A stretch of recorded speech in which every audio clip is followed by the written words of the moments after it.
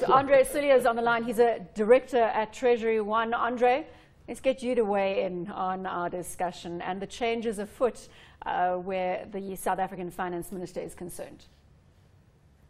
Yes, this is in very interesting and trying times, and I think we might see a slight change in sentiment this morning, but the fact that we still have this major instability from government side in the reversing of decisions like this is still going to hamper our investment confidence into the country, and it's still going to play havoc on markets, and it's not going to be straightened out in one call. Andre, thanks very much for that comment. Andre Cilliers, director at TreasuryOne, just